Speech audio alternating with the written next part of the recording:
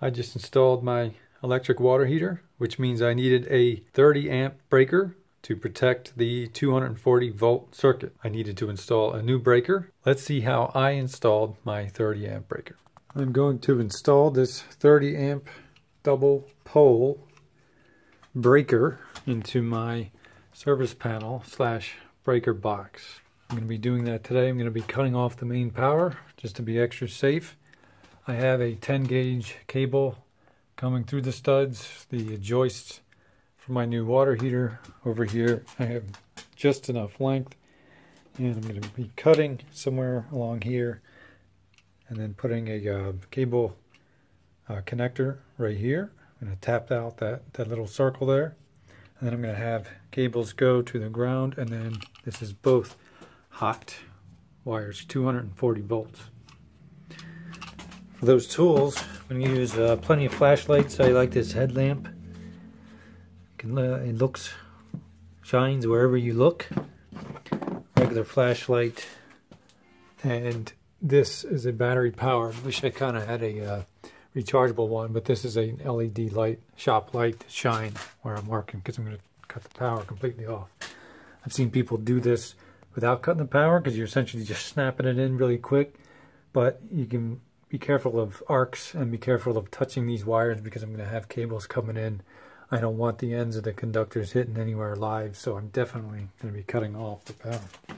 Other tools, I have a Robertson bit number 2 and a screwdriver. I have that can also go into a power drill, of course, and you can see the number 2 bit goes perfectly into a lot of the screws that are used in these electrical panels and whatnot. You can also use a flat, but the Robertson is perfect for that. I use my Stanley wire strippers. You can see it's got the 10 gauge there for solid, so I know to put it right in the top. In this case, 10 gauge. Yellow is 12 gauge, and white is usually 14 gauge, but I'm not using any stranded, so here we go right there. Okay, it also has a cutter, and I use the tops to twist wires when I need to use wire nuts.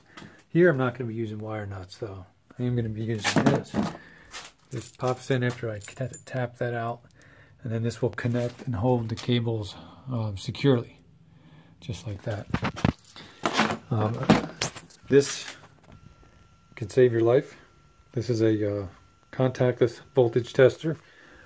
What I always do is I make sure the battery works. Some of them have an on button. This one doesn't. It's just kind of always ready. Test it on a known hot wire. If it's red and beeps, then it's hot. And then test the other wire, then it's not. And when I cut this off, I'll do the same thing. Test everything. Obviously that's hot. 2 bus bars, they're all hot. When I turn this off, use this to make sure that there's no power on. Other than that, other tools, this one's just for cutting. There's side cutters here. That nice good grips on it. Can cut through 10 gauge wire easy. 10 gauge conductors. These are more needle nose for whatever purposes. Sometimes they turn the when you're tightening something to a screw, like a ground screw, these are good for turning that first. The bare copper. In my case, the bare copper is just going to go into there. I'm going to find a loose one, one that's not doesn't have a wire in it, and I'm going to put that ground in there, tighten it down, sticks out about 1/8 of an inch. Make sure you give it a tug. That way I know my water heater is grounded. Other than that, both of these, it's going to say white and black, but in my situation, they're both hot. I'm going to put black tape around the white just to always, so anybody working on it knows that it's not a neutral, that it's actually a hot. Because this is a 240 volt appliance with no neutral. So that's my situation, and I'm going to be cutting the power, and I'm going to basically just snap this in. One thing you got to remember if you're going to be doing this yourself, for one, I have a permit to do this work from the township, my borough, so I'm permitted to do this as the homeowner. If you're not sure about anything, always get a professional. But anyway, this is a Siemens. You always have to get the right brand. There are some that might be compatible, but it's better to just get the same brand as everything else. And you can see that on each breaker. You can see the brand name and the actual. You can see it all over the place. So that says Siemens there. This is the cover. You can see Siemens Load Center. So you want to get the same breaker. Always research what kind of breaker you need. You don't want it to be too large because then it won't have enough protection. You don't want to have it too small because it might trip too much. It might constantly trip. So in this case, I need a 30 amp breaker. And what I'm going to be doing is I'm just going to be snapping it in using these little corner things to go under those little tabs. And then this part is where the hot voltage will go into.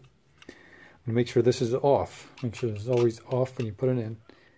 This power is going to be off anyway. Snap it in, and then when I turn this power on, when I turn this on, if I have the conductors going in through here, which I will put each one into that, then this will be a protected circuit, protected by this breaker, and the circuit will be hot. And then my hot water heater will heat the hot water. Will heat the cold water to turn it into hot water. Breaker, just make sure you have the right size breaker. Make sure these are actually come in slimmer versions. Mine don't. Mine have the older style, so I made sure to get that size.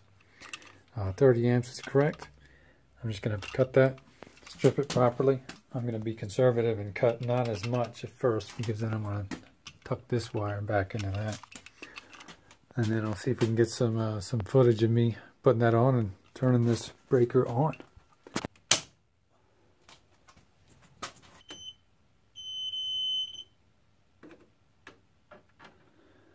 That just means power is going to that breaker, the main breaker, but it's not flowing to each bus bar, to each side.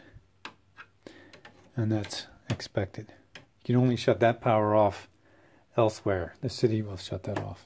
So right now, none of these cables are energized, so I'm good.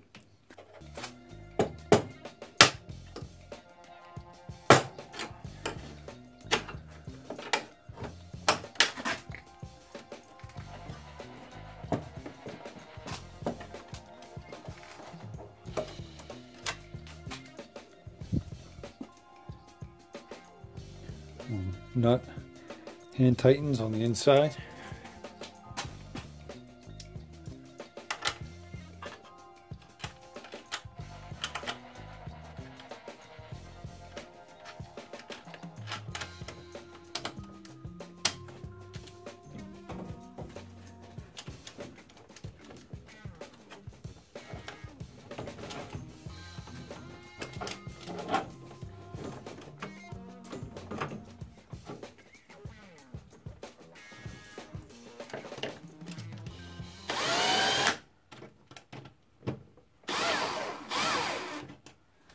While I'm here, I may as well hammer on. These are insulated tacks that tack on cable.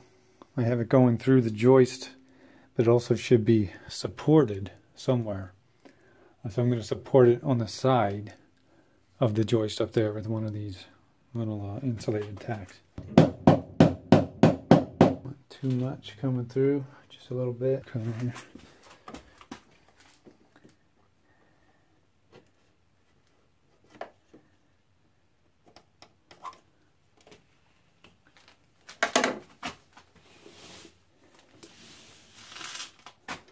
Little paper around the ground. I usually just cut it with these things. I gotta figure out the size of my conductors here and see. I just come in. I don't need that much. So this can go to either of these neutral bars. The first one. I'm gonna cut off some just to get an idea here. Save this. It's always useful for jumpers and whatnot. Another useful tip for safety is the two-hand rule. If you touch something with both hands, it's worse than if you touch something with only one hand at a time. That's because when you touch with two hands, you could complete a circuit. But as always, you can always double check. It's a good thing to have this on you if you're going to go somewhere and come back, because you never know if somebody could have turned this on.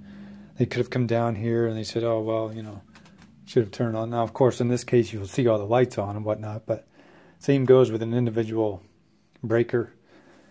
It's always good to test wires. If you're in a different room and you shut off one of these breakers, there's other people, you should put a little note that says not to turn it back on.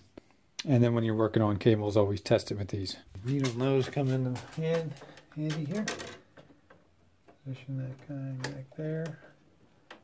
And you see what I did there, kind of off camera, was I took this ground wire, this ground conductor here, this copper, okay, and I put it in one of the available spots in this neutral ground bar, this bus bar, okay. Now it's loosened, so all I have to do is take my Robertson screwdriver and tighten that down. Now I'm going to be taking this metal thing, is somewhat insulated, and I'm going to be brushing up against these hot wires. So I'm going to double check again. I know it's off, and I know if I touch one of these wires, I'll be fine.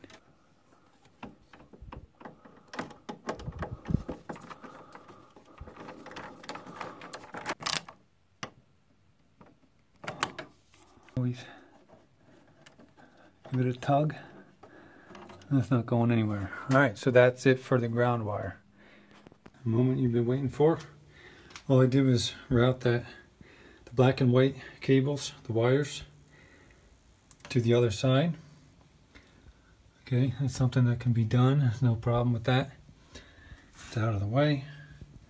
And if you'll see, you can barely see it probably, but it says strip gauge there. Strip gauge, so you're only supposed to strip just that amount, which is what I've done. And I put black just so everybody knows that these are supposed to be both hot wires, both hot conductors. So this is off. Okay, double check that anyway. You can always double check. This is off. Power mode to it. It's got these little tabs. It might be different for a different brand. It might be slightly different. It's got these little tabs that go in there. These are somewhat out of the way, and then it just snaps into place. Okay, you can barely see back there where the copper is going to meet, and then okay, it can be a little loose, but this isn't loose at all. That's fine, and that's all it. That's it. So I push that in. Okay, now I have to connect the wires, and that is as simple as just putting them back into there. Okay, you can do this last because there are times when you might need to actually move some of these wires at different times. I can do this one at a time. Okay, so you put just enough in. Alright. And I can use my number 2 Robertson here to tighten.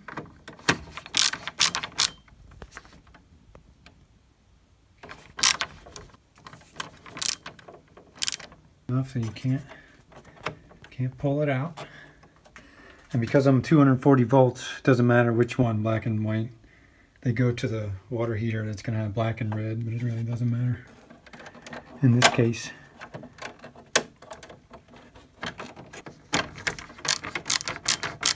What I did was the second one is to tighten down that bolt right there, and then I made sure, and again these are not hot right now, so I don't have to worry about that.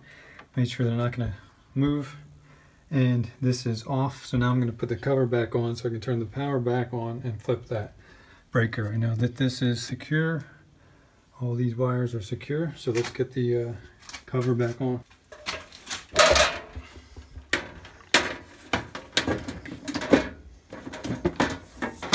Got these helpful little tabs so that one person can do this. It holds up the cover. Alright, let there be light. And because this is ready to go, and most importantly, this is filled with water. I have already pre-filled this water. You cannot turn the power on when the tank is empty because these elements will burn out. So now it has water in it, so I'm going to turn it on and it's going to start right away to heat this water.